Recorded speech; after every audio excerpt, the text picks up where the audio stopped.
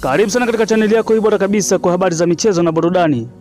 Na Dar es Salaam Young Africans imezindukia katika uwanja wa Liti, zamani ukijulikana kama uwanja wa Namfua, huko mkoani Singida, baada ya kuwachapa wenyeji wao Singida United magoli 3-1 na kuondoka na pointi zote 3 muhimu, ambapo sasa ile imani ya mashabiki wao imeweza kurejea rasmi baada ya wanajangwani hao kupiga soka safi kabisa na la kuvutia na kuibuka na ushindi huo mnono kabisa, magoli 3-1.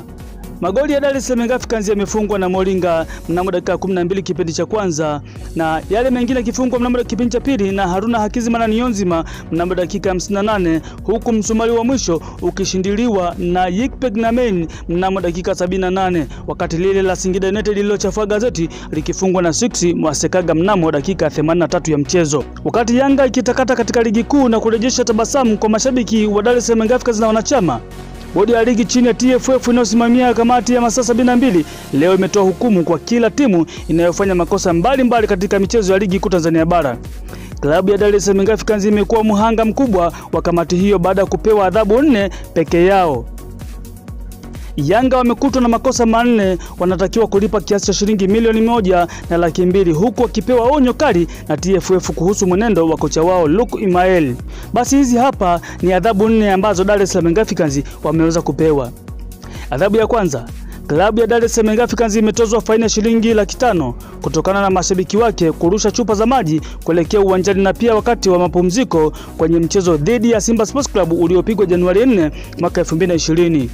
Kulingana na taarifa iliyotolewa na kamati ya TFF ya saa 72, mashabiki hao pia waliwarushia chupa za maji waamuzi wakati wakielekea vyumbani katika mechi hiyo iliyofanyika uwanja wa Taifa jijini Dar es Salaam.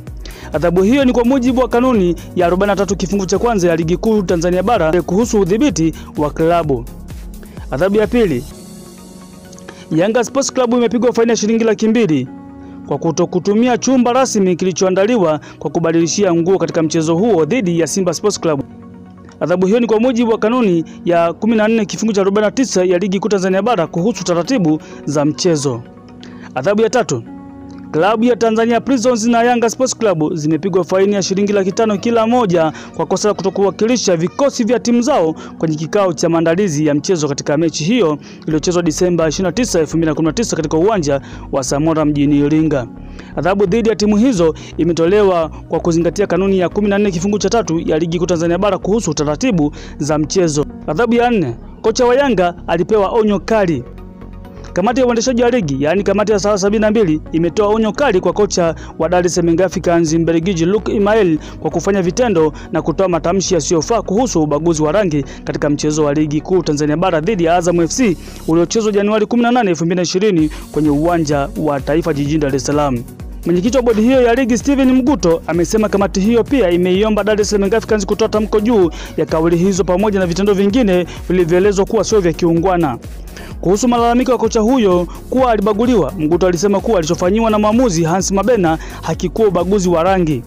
Sisi tukuona kama ni ubaguzi. Maneno yake aliyosema kwamba amebaguliwa kwa sababu yeye ni mweupe hayana maana, alisema Mguto. Basi kwa habari mbalimbali za michezo, burudani na wasanii, usisahau kusubscribe channel yetu. Asante sana.